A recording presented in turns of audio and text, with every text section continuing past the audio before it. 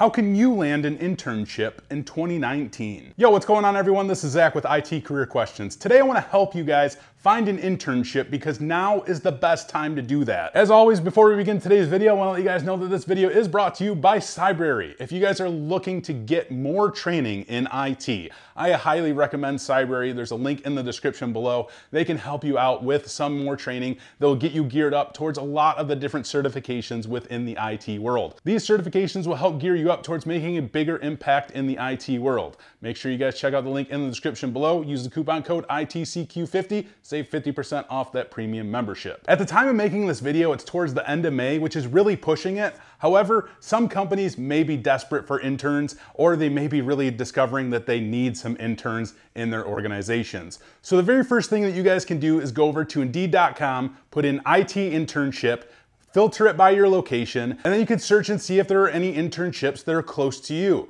I went and searched, I didn't filter it by a location, but I did find plenty of internship opportunities available. Some of them show that they are unpaid. However, finding an internship opportunity is going to be clutch for you guys. What this is going to do is give you experience on your resume, and that is going to be greatly beneficial towards you guys finding an opportunity once you are looking to get into the real world of IT. So once you get the experience behind that certification, behind your education, you're really gonna be solid once you get out there into that real world. The next thing that you're gonna have to do that's really gonna put more legwork on you is reaching out to your friends, your family, your parents, and even your parents' friends who are working in larger business organizations or even sometimes smaller business organizations that have IT departments, smaller IT teams that require some need for internships or just help within their IT departments. What you're gonna have to do is essentially go door to door, pick up the phone,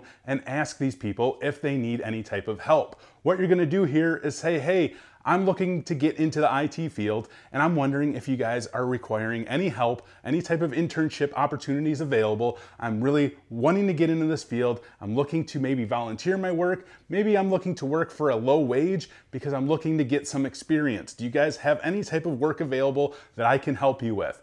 Maybe you're gonna be re-imaging some computers. Maybe you're gonna be cleaning some things up within their environment.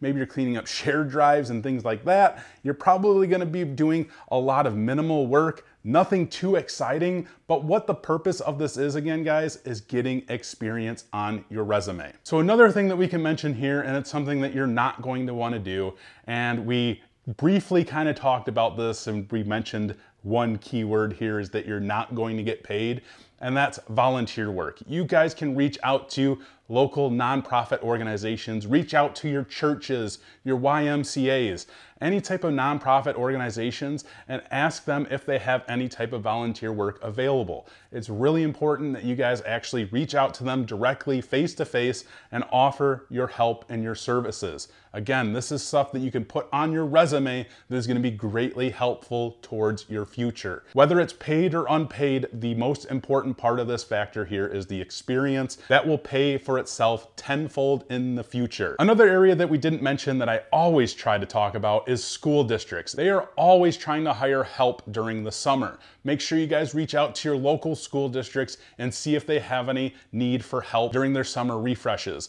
You'll find often that school districts will be refreshing their school images. Maybe they're pulling in new equipment. They're just doing cleaning. There's a lot going on in school districts during the summer because there's no kids or staff generally in the buildings, so they can get a lot of work done on the computer systems that are in those environments. So these are a few options that you guys can use to get experience, get those internships and volunteer work knocked out of the way during this summer. I hope this really helps you guys and you reach out to some of these people and put your best foot out there. Reach out to people, guys. Don't be afraid. The worst that you can hear is no.